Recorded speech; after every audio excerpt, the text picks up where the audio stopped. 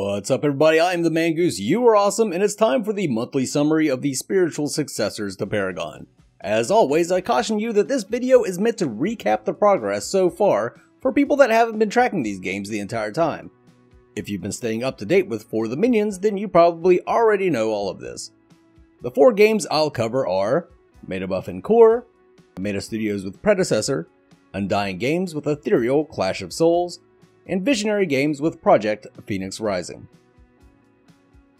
For each game, I'll start by answering the big 3 questions to the best of my ability. Those questions are: when is the alpha? Is it going to be on the PlayStation Network? I say PlayStation Network now instead of the PlayStation 4 because the 5 is set to be released reasonably soon. And will they use the Paragon heroes? After that, I'll do a brief rundown of the game's history, followed by the most recent updates. Metabuff and Core. When is the alpha? We currently don't know. It was previously scheduled for April 27th, but has been delayed, and there hasn't been any information as to how long that delay will be. Will it be on the PlayStation Network? Yes. Metabuff has already taken strides towards bringing Core to console. Will they use the Paragon heroes? Also, yes, they plan to eventually implement all of the Paragon heroes. Now the history of the game. Metabuff started as 2 separate companies, Unleashed Games and Braindead Games. The 2 merged together and incorporated to become Metabuff. They released a 6-part proof of concept, however much of what they showed will not make it into the final product. In fact, they've recently removed the proof of concept videos from their YouTube to avoid confusion. If there was one shared theme from the proof of concept, it's that Metabuff is focusing on creating a customizable game so that each player will have a unique experience when playing. They plan to have 15 playable heroes for the alpha, however I shy away from saying who those heroes will be because they've made a few substitutions. Your best bet to find out is by visiting their website at metabuff.com. When the alpha does release, it will have 10,000 slots available for testing. They will be rolling these slots out over time, so don't expect all 10,000 on the first day. There is currently no way to sign up for the alpha. The best thing to do is join their Discord linked in the video description, follow them on Facebook, or sign up for their newsletter on the website so that you can stay up to date on any announcements. The most recent news for Core includes a good look at their map. They allowed several influencers access to the map in order to display the progress to the community. Shameless plug here, but my subscribers got the very first look at the map on For the Minions. Metabuff has also recently announced merchandise available for purchase, giving fans a way to monetarily support the game while receiving something in return. I've already mentioned that they delayed their alpha, but along with that announcement, they displayed their UI concept, which can be found on the YouTube channel. If you have sharp eyes and a good understanding of MOBAs, you can pick out some exciting features that they have planned. Something else I've mentioned already, but is a recent development for the company, is the website, metabuff.com. Head over there for updates and sign up for their newsletter. On to Meta Studios with Predecessor. When is the alpha? It's currently in progress. The alpha released for a few days at the very end of March, but has since been down for updates, but it still is technically in the alpha stage of development. Will it be on the PlayStation Network? Yes, they have a few steps to take towards that goal, but they do plan to bring the game to console. Will they have the Paragon heroes? Yes, Predecessor will be using the assets released by Epic to eventually bring all of the Paragon heroes back.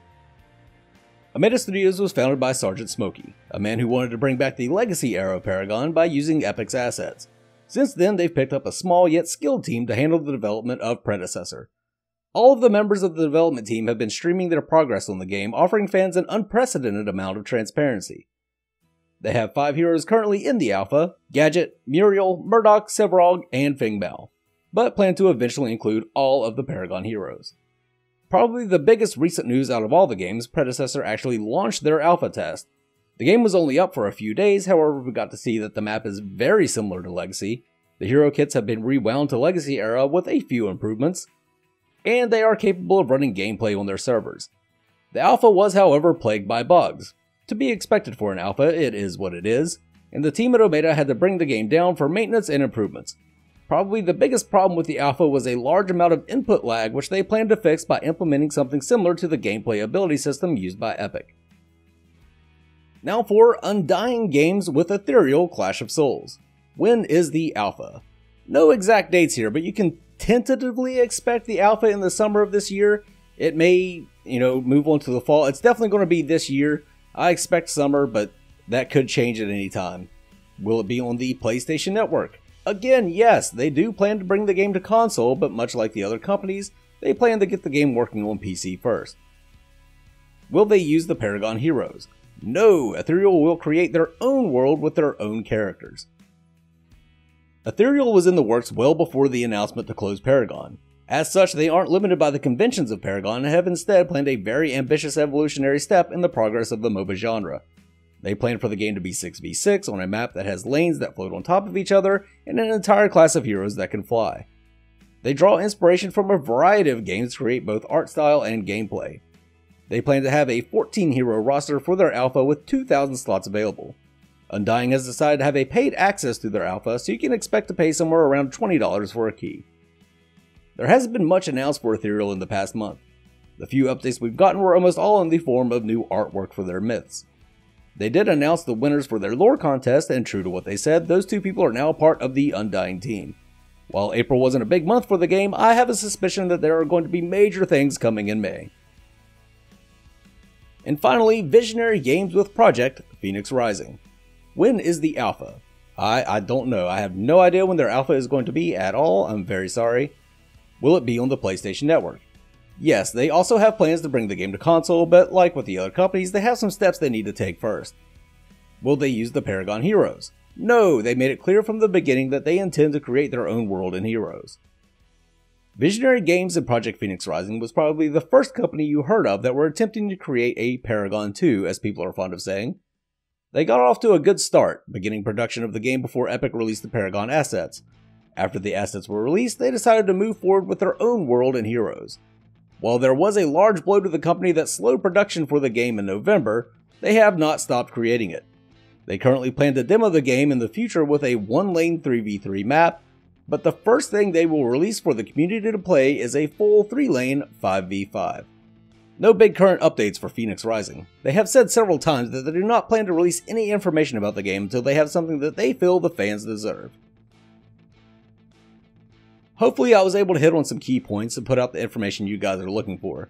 If you want weekly updates, big and small, be sure to tune in to For the Minions, a weekly podcast that I host with Mandy Mal every Thursday at 8 PM EST. Before I go, I just want to remind everyone that no matter which game you root for, each and every one of these companies is hard at work creating something for us to enjoy. Be a shining light in your favorite community and try to avoid throwing shade at the others. Hit that like button if you learned something and subscribe now, or be prepared to sort through hundreds of videos about mongooses in a vain attempt to find my channel. This is the Mangoose signing off. You guys have a good one.